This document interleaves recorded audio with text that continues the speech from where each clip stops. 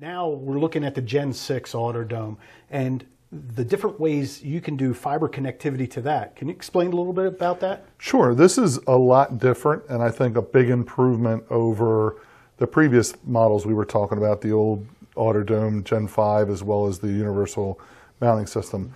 This Gen 6 model actually brings the fiber optic module that much closer to the actual camera. Nice. One difference is you have to be specific here. You have to buy the mount configuration that you want with a -F option, and we'll put some of that information on the screen so you can see it. But you have to be specific. If you want the fiber optic version or the fiber optic capability, it's a specific model that you need to buy. The cool part of this is, I'm just going to use this because it's easier for me to use as a demo, but the fiber optic module in this is accessible directly through the top of this wall arm. There's a removable cap. We'll cover that in a little bit. But this is the pendant mount, which is specific for this Gen 6 camera. This pendant pipe mount basically has a board inside of it. It's the same board that's in the top of the dome, and it makes access to the fiber pretty simple. So there's a board, and basically you see the SFP socket on the bottom. That's a full-time piece, and that's why these are model specific to having the fiber optic option. But again, this is the same module or the same board that's in the top of the wall arm. But again, this allows the fiber optic module to effectively be directly at the camera, and there's no copper wire connectivity between this board and the camera module itself. It's all done through this onboard multi-pin connector that goes from there. So it eliminates a little bit more of that copper, gets the fiber optic module closer, eliminates any possibility again for damage from high voltage or from any sort of interference from electric interference coming into the unit. So big difference between this, and there's a lot more information. We'll get into a lot more detail about the specifics of difference, because in addition to it being closer, there's some information that's detailed that you need to understand about the differences between what kind of fiber here and the speed and so on and so forth in terms of connectivity. And we'll cover that. We'll break all this apart and we'll cover that in a second. Let's go get our screwdrivers and check it out. All right. Now looking at the Gen 6 AUTODOME PTZ mounts, we took the actual camera module off. So these are utilized with the fiber optic connectivity parts. Can you show us those and how they would connect and wire into the units? Sure. This is the two options as we talked about earlier. The fiber optic connection, the media converter is inside these two pieces. So for the wall arm, the module is under this cap, and we'll take that off a second. And for this pendant pipe cap, that it is basically above this board, and I'll take that board out in a second. First thing I'd like to do though is cover a couple of differences between the G6 arm and the universal mounting option and the G5 fiber optic options. These are very important, and they're noted differences. So the first thing is that the power options for the G6 are 24 volts AC, 110 AC, and 36 volts DC when you're using this fiber optic module. You still, of course, if you're using copper, you can still have PoE, but in this configuration with the fiber module, again, 24 volts AC, 110 volts AC, or 36 volts DC. The second big one, which is very important, is that this camera and this module specifically are 1 gig connections, 1000 base T connections. With the other option, it was a 100 meg only option. So when you're connecting, you need a SFP module that will do 1 gig, and you need either an input on a switch or the media converter match on the opposite end, the receiver, call it, that is a 1 gig appropriate type media converter.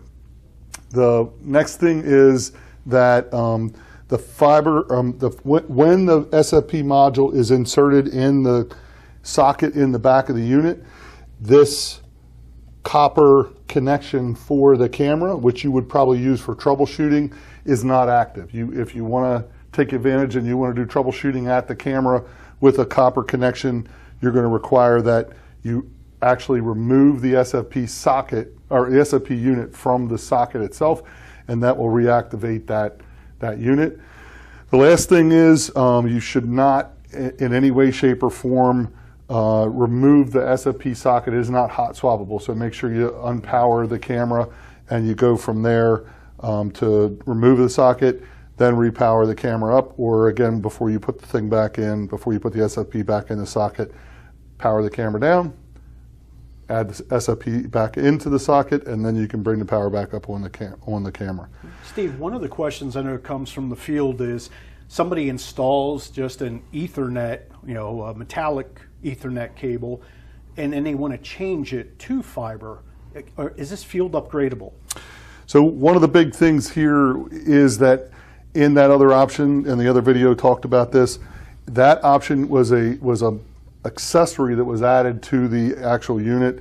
In this unit, in the G6 option, it is not upgradable, and you must buy the mount with the fiber optic option. So it's a typical model number with a -F at the end. You can certainly replace the mount. So if it is done over copper and you want to upgrade it to fiber, you just need to buy either the pendant pipe or the pendant wall arm, and that will take care of the upgrade for you. So you will need to rebuy just the accessory. It's a minimal investment, but you will need to do that. Okay. And one of the other questions, does Bosch have the SFP modules for these fiber optic units, or can they go elsewhere? Yes, Bosch does sell them, and you can also buy SFPs to match your specific application. Note that some of the switches, if you're taking the connection directly back to the switch, you may need to buy the manufacturer of the switch's SFP because of some software or software key type things where that SFP needs to be specific to the switch. And then at that point, you also may need to buy an SFP that matches with the one that's in the switch. So that you really kind of need to take a look at. Again, I would suggest that you contact the office support at midchest.com, and we can help you out choosing that. But we will need to know what kind of switch you're using and what kind of Ethernet module you're using for the receiver on the head end side. Okay. All right, let's dig into this. Okay.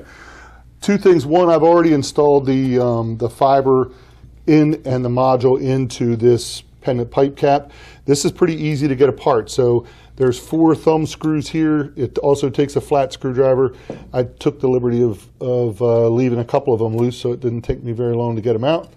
And even again with big hands, it's easily accessible.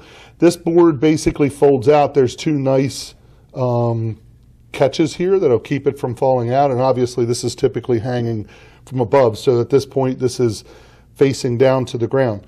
What you see is this is where that SFP socket is located on the back side of this board. They have a couple of really nice little places here where you can do some strain relief, a nice place to wrap your cable around and go from there. So the SFP, the other thing with the SFP is that it's connector specific, so you need to know that it's a 1 gig connection, as well as you need to know that the type of connector that you're going to be using on the fiber. So that's specific as well. I put Velcro here on these pieces, the strain relief pieces. You can also use a small wire tie. I'll show you a little bit of that when we take this cap off. So again, once you put this in, feed the wire, push the SFP in the socket, connect the wire to it, strain relief, and then you would basically just put this back in, tighten your thumb screws up, and again, I would encourage you don't need to wrench them to the point of breaking them off or breaking the circuit board, but tighten them up with a screwdriver so they don't vibrate loose. Once you get them finger tight, tighten all 4 up, and then you're good to go. The other thing is you need your power connections, obviously. Here, this is that copper Ethernet connection. The cable would feed into here. That is inactive, as I noted before, when that SFP is inside the socket on the back side of the board. So that pretty much covers the pendant pipe cap. So with this unit, there are 3 screws on the top, typical security screws that you basically take these, unscrew those 3, then this lid will come off. It's connected via a nice little rubber connector here to keep it from falling on the ground, because obviously most of the time you're going to be well above the ground when you're doing this. you see the same thing. This is the same top side of this board that you saw on the other, and effectively you're going to take this SFP socket. Everyone comes with this protective cover here. You take that protective cover out, and again, you would push that SFP in the unit, and then you would take your fiber cable. And remember, when the SFP goes in, the metallic Ethernet connection is inactive. And make sure the power's turned off. Yes. So I didn't take the back box off of here, but effectively the same thing goes. You'd put the connector in, do your service loop, push your connector in until it clicks, do your service loop around, and then again there are two really nice little loops here that you can feed your wire ties through. Mm-hmm. And then we'll use wire ties on this. Make sure you remember this is glass, so you don't need to cinch these up in any way, shape, or form where you're going to damage or break the fiber. But again, you have two nice places there. Bosch was kind enough to provide those strain reliefs where you would do that. And then you can feed your fiber back through the arm, and it would come out basically inside the wall arm. Trim these off.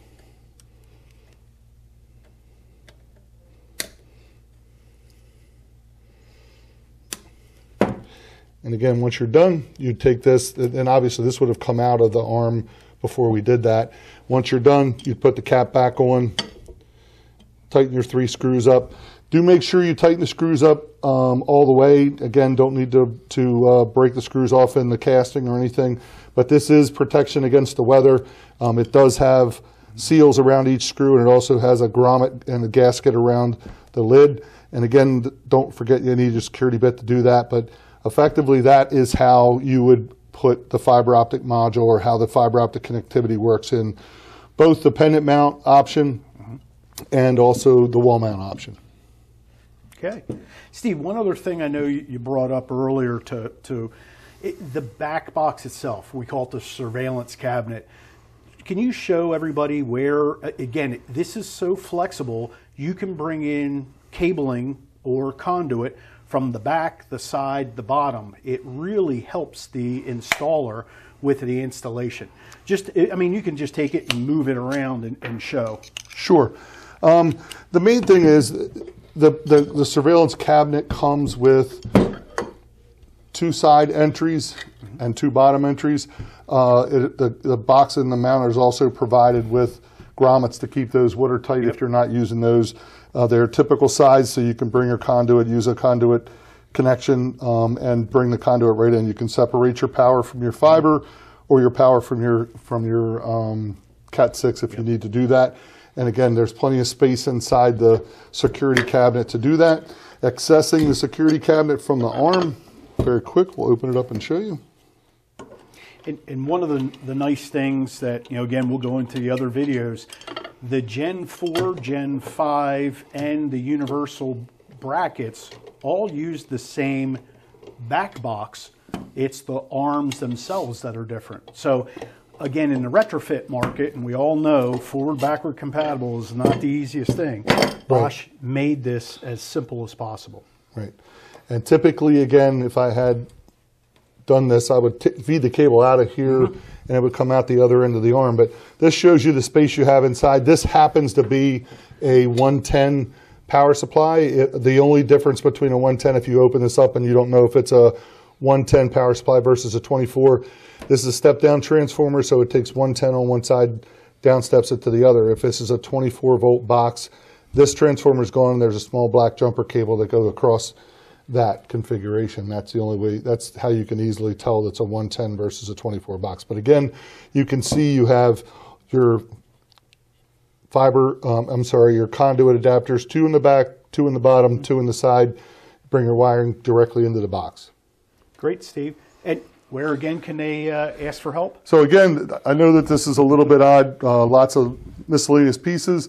Please don't ever hesitate calling the office and contacting us at support@midchess.com.